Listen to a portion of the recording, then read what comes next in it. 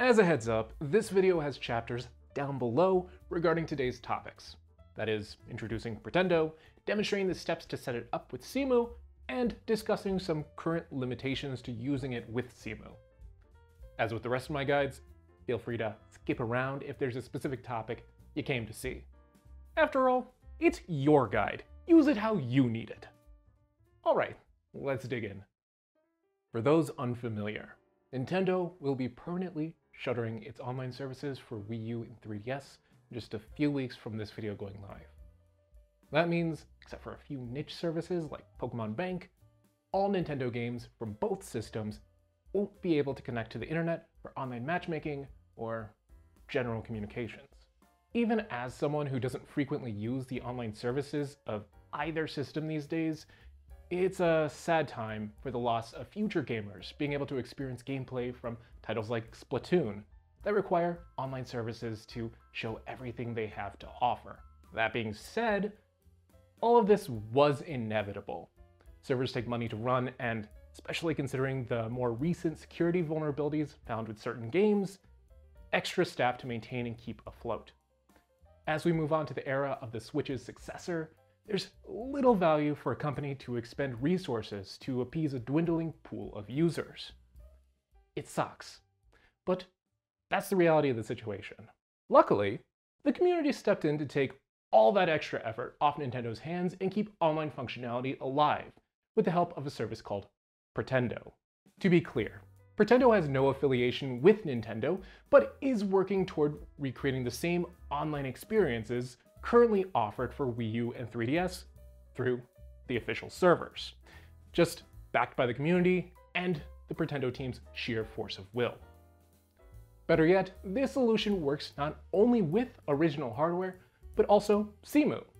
Even now, with Nintendo's servers still online, it's an incredibly useful tool for emulation and setting up group play on many screens at once across a variety of different hardware. Now, Pretendo as a service has actually been around for quite some time. My first knowledge of its existence actually came from John Cartwright's videos over on Good Vibes Gaming just a couple years ago. If you want to check out a video less about the emulation side of Pretendo, definitely go check out his latest video. It's a great watch, and I'll have a link to it down in the video description. In general, the service promises to be a drop-in solution for Nintendo's own servers, with very few differences. If you have a game with online matchmaking or an app with online functionality, connecting to someone else over the internet is the exact same as on Nintendo's official servers. Well, actually, not actually the same.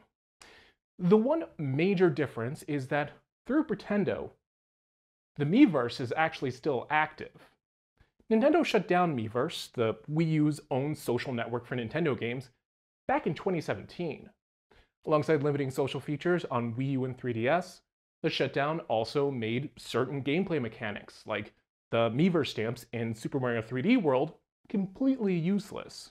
To my knowledge, none of these Miiverse functions were ever necessary to progress in any games, but losing them did reduce some of the game's charms, if nothing else. Luckily, by playing these games these days, through Pretendo's Miiverse substitute, Juxtaposition, all these features are now available to use again. While connected to Pretendo, users can post to Juxtaposition through the original Miiverse app, post stamps won in games, or do any of the other Miiverse-centric game mechanics that originally made the Wii U less of an isolating experience compared to other consoles at the time.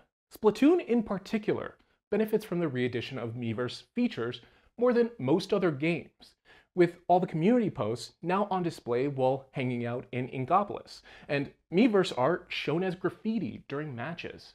If ever there were an argument as to why Pretendo needs to exist, preservation of this specific communal game mechanic in Splatoon kinda explains it all. Which brings us to the first question of the video. How do you go about setting Pretendo up?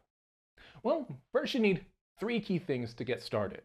1, a Wii U with custom firmware. 2, an SD card to store files for that Wii U. And then 3, a computer to move files to the SD card. The current firmware you'll want to install to your Wii U is called Aroma, and I'll have links to a good guide down in the video description for more information if you're unfamiliar with it. I installed Aroma to my Wii U for this video, and it took me maybe 10 minutes to set up following that guide. Also, it is worth noting that even if you're only looking to use Pretendo for emulation via Cemu, you'll still need a modded Wii U to correctly download the right files to connect your account to online services. Though, I'm guessing that should be no problem, right? Considering if you're already emulating Wii U games, you already own a Wii U and copies of all the games you're emulating, right? Well, with your modded Wii U in hand, you'll next go to Pretendo's website and set up a free account for yourself. This account will act as an equivalent to your Nintendo Network ID when connecting to Pretendo. You can even design a Mii right on your profile settings to associate with your account if you don't feel like setting it up on your Wii U. While accounts are free to set up, I also might recommend signing up to a subscription to help support the project further, if it's in your budget, of course. $5 gets you access to certain channels on their Discord, while $10 unlocks access to beta servers.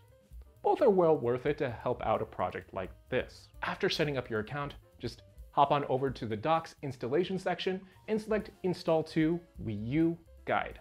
Here, they have step-by-step details on what you need to connect to Pretendo. For me, that amounted to downloading 2 plugins, RCE patches and Inkay, plugging my Wii U's SD card into a computer, adding the files to my Aroma plugins folder on my SD card, and then returning the SD card to my Wii U is all I need to do. The next time I booted my Wii U, it connected straight to Pretendo. However, to get full access, I also went through the process of adding a new user to my system, as they suggest on the site.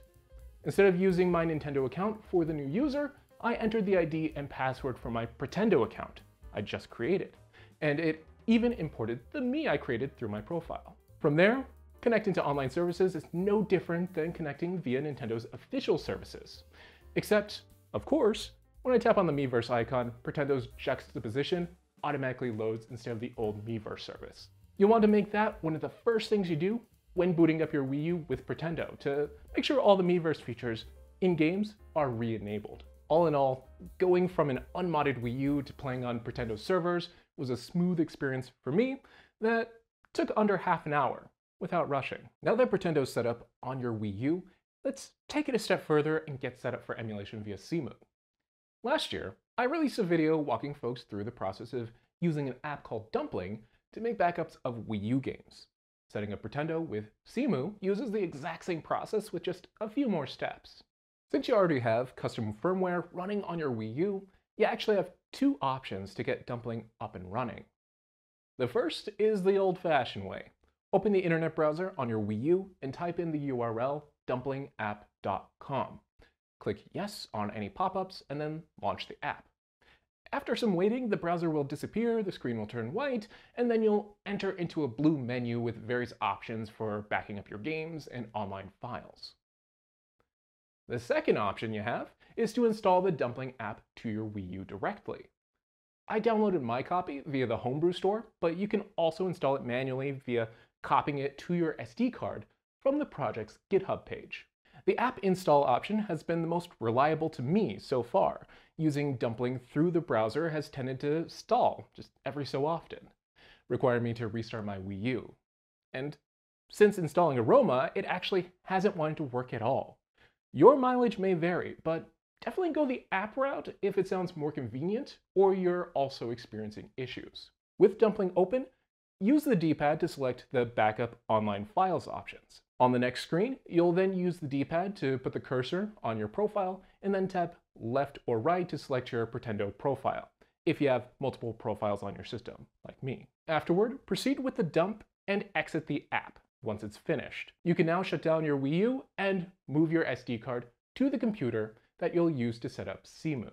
Cemu setup is perhaps the biggest pain among this entire process, due to primarily needing to put specific files in very specific folder locations. To start, make sure you have the latest version of Cemu installed from the official website. If you installed Cemu previously, you might also want to make sure that you have any updates installed before continuing. To use Pretendo, you'll need Cemu version 2.0 or later. Once everything's installed, open both your Cemu folder and SD card folder side by side on your computer for these next steps. Start by opening the dumpling folder on your SD card. Then, from the online files folder, you'll want to copy two files, otp.bin and cprom.bin, to your Cemu folder. Next, from your Cemu folder, open your MLC folder.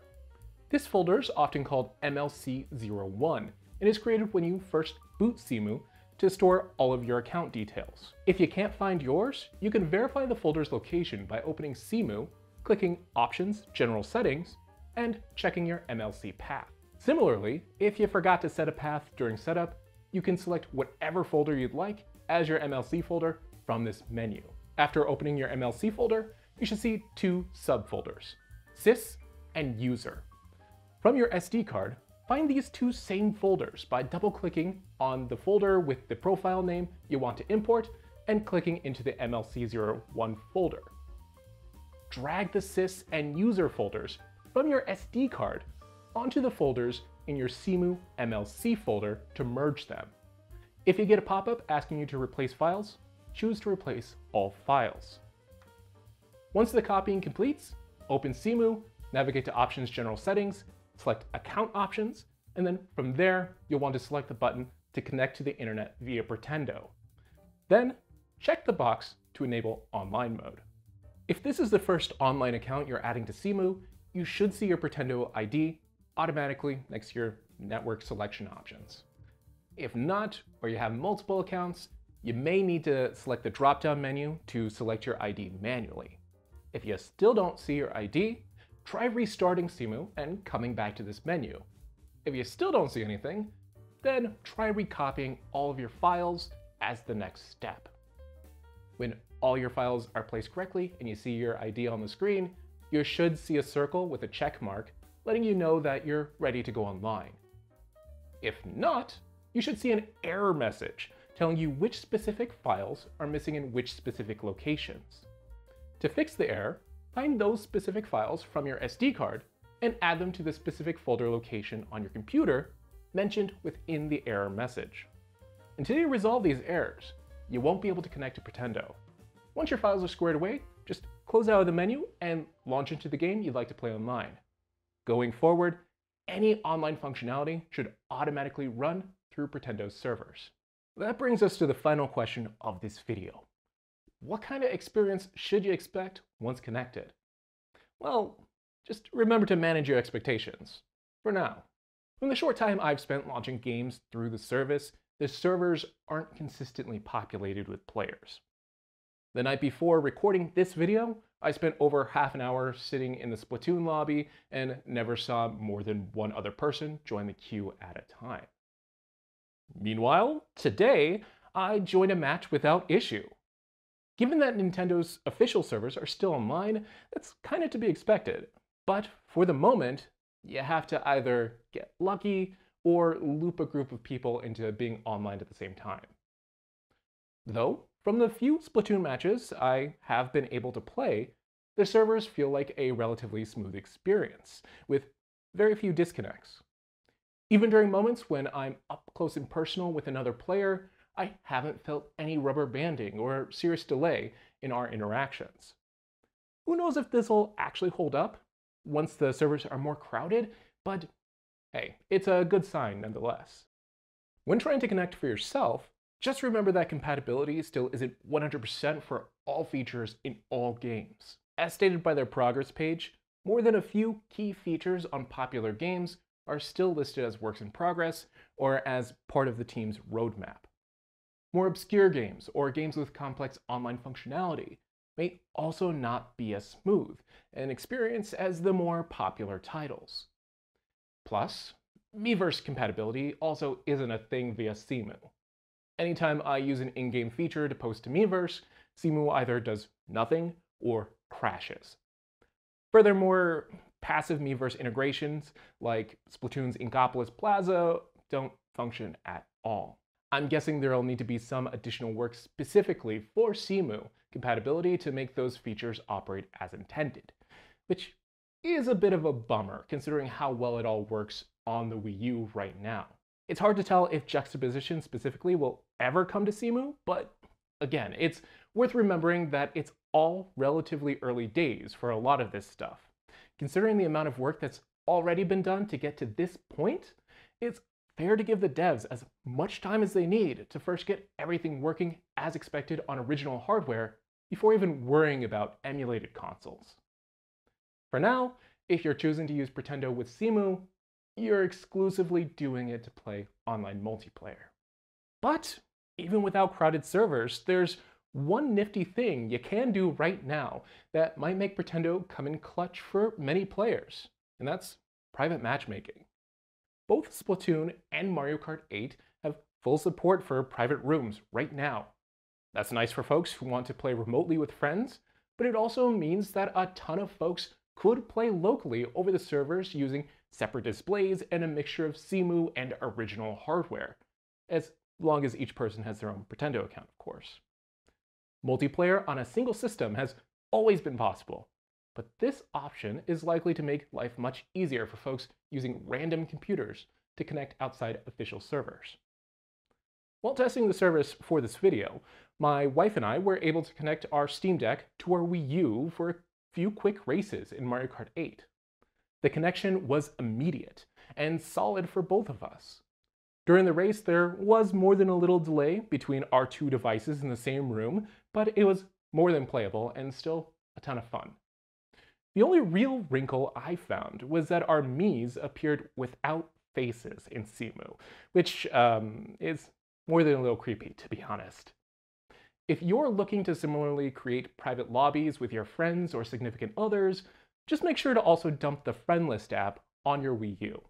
That way, you don't need to boot up your console anytime you want to add or manage your friends. From my experience, it loads and operates the same as it does on official hardware, while being just a bit more convenient overall. Ultimately, Pretendo is shaping up to be an excellent way to keep the spirit of Wii U gaming alive, far past its natural death. Even if online servers never get to the population of the Wii U at its heyday, the reintegration of Miiverse features via juxtaposition on original hardware and the ease of private online matches between Cemu and original hardware are undoubtedly going to come in handy in the future. As I mentioned before, if you'd like to support the Pretendo project, check out the link in the video description to their website. Set up your own profile, let others know that it exists as a publicly available free option, and consider supporting them financially if it's within your budget. After you do that, you can also drop into the comments to tell me and others about your experiences so far using the Pretendo network. Feel free to also use the space to advertise your Pretendo ID to connect with others or suggest games you'd love to see more folks start playing. While the official servers are still online, the Pretendo devs are actually looking for file dumps from folks playing as many obscure games as possible. Be sure to check out their Discord or website guide for more info if you'd like to help out. Then, as always, if you found this video helpful or informative, go ahead and click the like button to let me know, and get subscribed for more dual screen gaming content in the very near future.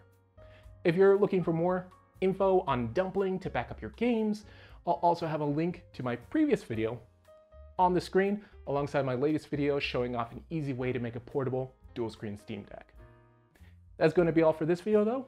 Thank you so much for watching all the way until the end. I hope to see y'all randomly on Pretendo Splatoon lobbies one day, but until next time, catch you later.